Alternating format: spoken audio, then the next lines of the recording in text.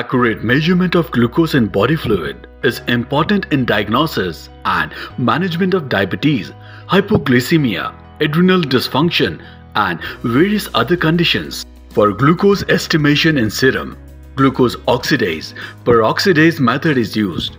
The principle of the method is that glucose in the sample of oxidized to yield gluconic acid and hydrogen peroxide in the presence of glucose oxidase. The enzyme peroxidase catalyzes the oxidative coupling of 4-aminoantiphren with phenol to yield a colored quinonimine complex with absorbance proportional to the concentration of glucose in sample.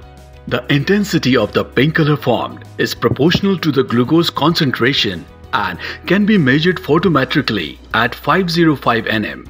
Gray top vacutainer should be used for blood collection in case of glucose estimation as it contains sodium fluoride which inhibits glycolysis.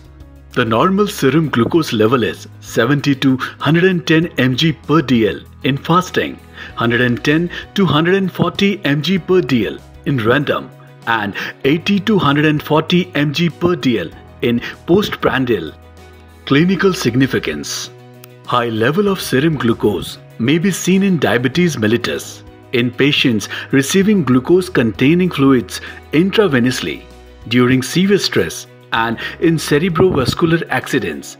Decreased level of glucose can be due to insulin administration as a result of insulinoma, inborn error of carbohydrate metabolism, or fasting. DPMI सिर्फ शिक्षा हुनर ही नहीं बल्कि सम्मान के साथ सुनिश्चित रोजगार। Thank you, DPMI.